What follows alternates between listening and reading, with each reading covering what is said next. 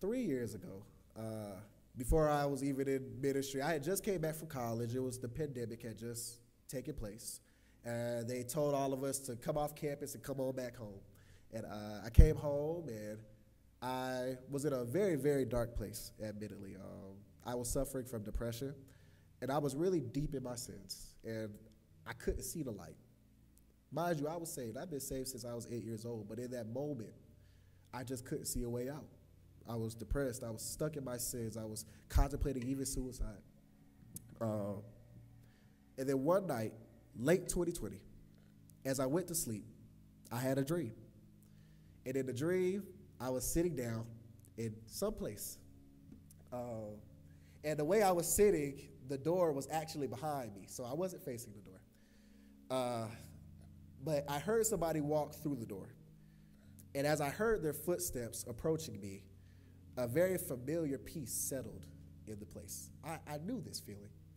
And the person who had walked through the door, they sat next to me, and we were both facing this way, so we weren't looking at each other. And after a pause, he asked me, I would say, not just the most important question of my life, but the most important question in all of history, all of existence. The question he asked me, he said, do you know who I am? And I paused. And I said, do I know who you are? I said, I've known you my whole life. Even in my lowest moments, when I had nobody, I knew you.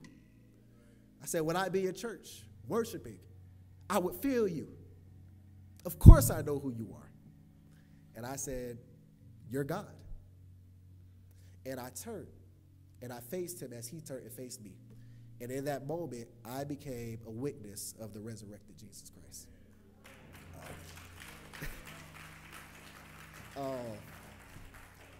Man, and first thing he said, he said my name. He acknowledged me.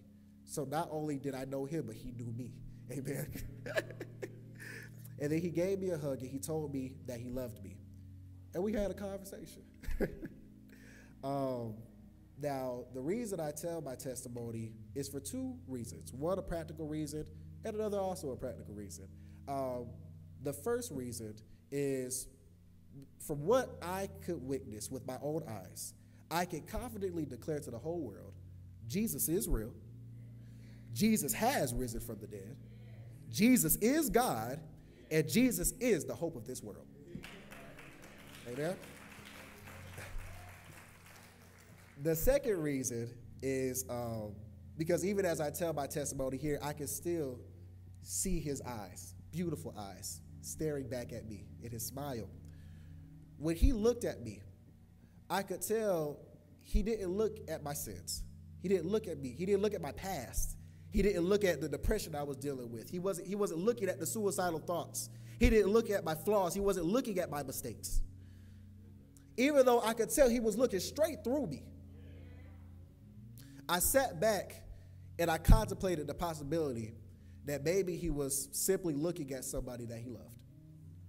Maybe he was even looking at somebody he'd be willing to die for. I tell my testimony to tell others who may be on the fence about giving their life to Jesus Christ. You may feel as if you gotta wipe away your past before you can come to him, that you gotta beat the addiction, that you gotta get yourself right, you gotta get yourself prepared, get yourself clean before you accept Jesus Christ. And my message today is that Jesus has been waiting on you with his arms wide open. And he wants you to come as you are.